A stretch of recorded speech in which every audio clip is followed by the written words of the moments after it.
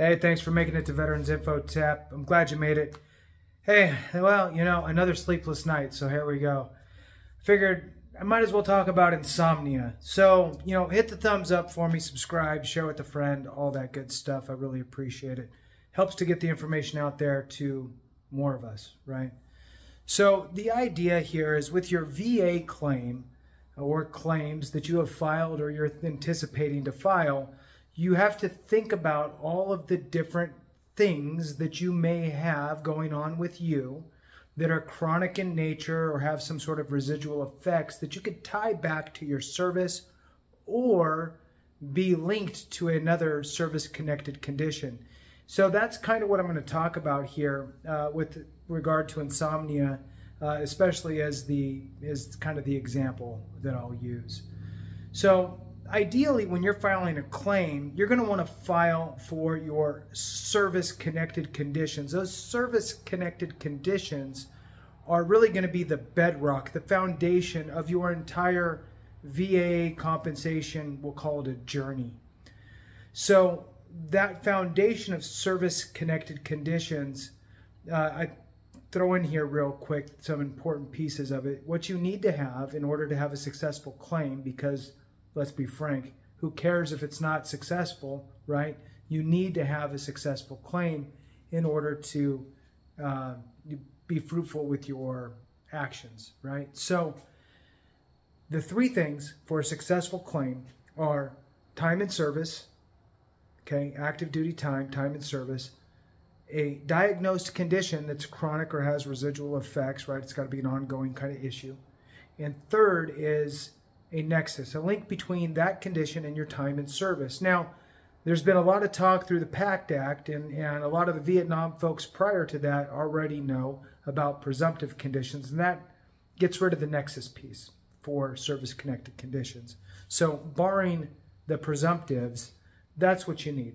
The nexus, again, is that link between your time and service and that condition. Really what they're saying is, and they is the VA, show me that your condition manifested or is a result of your time in service. Now, if you're able to do that by whatever, you know, the ideal way would be is that you actually got diagnosed when you were in the military. Okay, that's the easiest way to prove your nexus. Most of us don't do that, and then you end up getting out, and you know you have to get nexus letters from your doctor, buddy statements, that type of stuff. You might have something in your records, which is important. So if you don't have your records, get those. So now you have this bedrock of service-connected conditions that you filed for.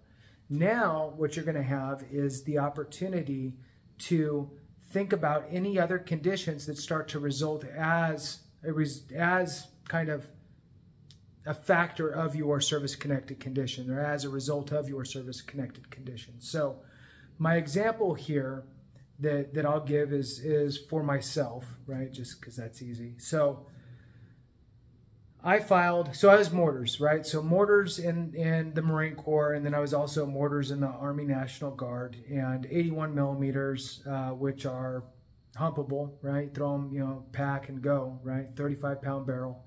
For those that know, right?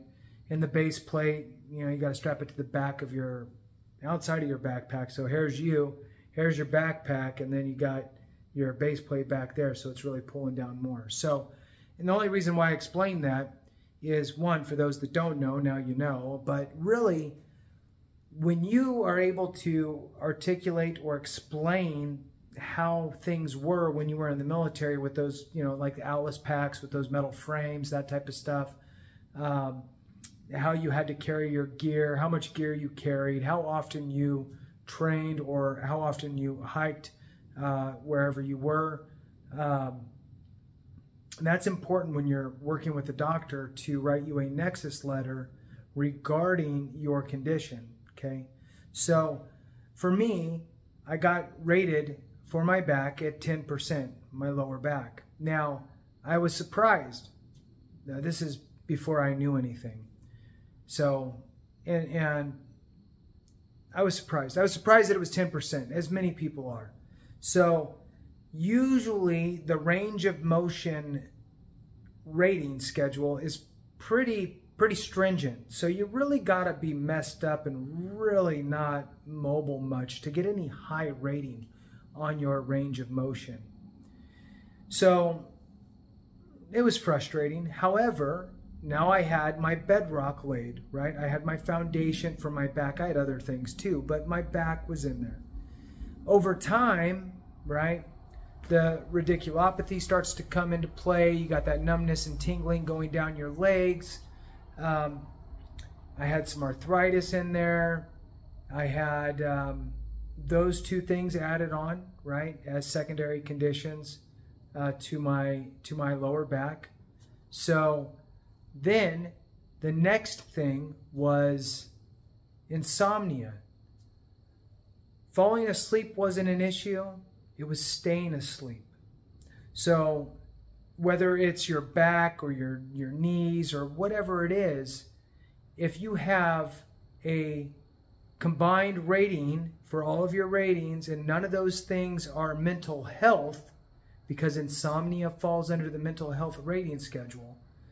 If you have no mental health ratings, insomnia, if you have any sort of pain that keeps you up, you have a hard time sleeping, maybe even if you have sleep apnea and the CPAP and all that stuff is causing issues and it makes it difficult to sleep, that could possibly be a way as well to get insomnia as a secondary condition to an existing service-connected condition.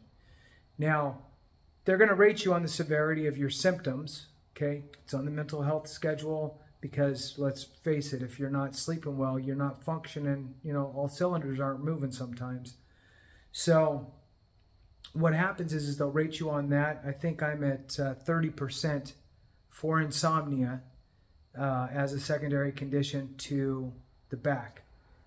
So that is a decent sized rating. And again, look, I'm not a fan of trying to just chase high ratings wherever they are, because who cares? If it's not something you can actually file for, who cares what that is? File for what you can file for. File for your conditions, but make sure that you get rated at what you should be rated for that condition. In other words, don't get shortchanged. Don't get lowballed on your rating. Do your due diligence and do your homework with the schedule of ratings from the VA and read through it for your condition to know exactly what warrants what rating. Very important to go in prepared so you can get the right rating. So with that, I'll go ahead and conclude it there and go inside and see if I can finally fall asleep, get out of the shop here. So thanks again. I appreciate each and every one of you. And remember, if we don't take care of each other, something went wrong. Have a good one.